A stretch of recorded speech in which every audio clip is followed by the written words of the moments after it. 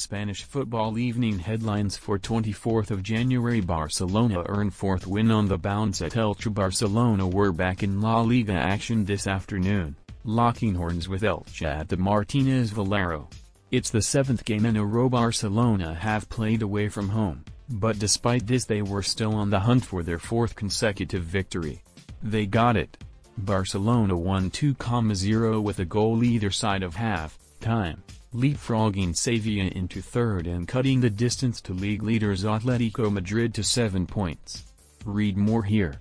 Budimir brace helps Osasuna beat Granada 3-1 at El Sadar. Osasuna picked up a massive 3-1 victory over Granada at El Sadar on Sunday afternoon, pulling themselves out of the bottom three and level on points with Eibar.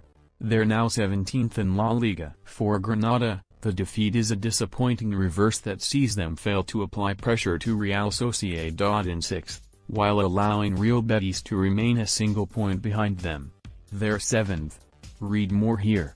Rumors linking Odegaard to Arsenal gathering pace. Reports linking Real Madrid midfielder Martinez Odegaard with a loan move to Premier League side Arsenal are continuing to gather pace according to a report and caught offside.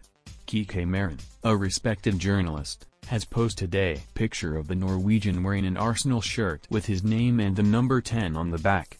Read more here.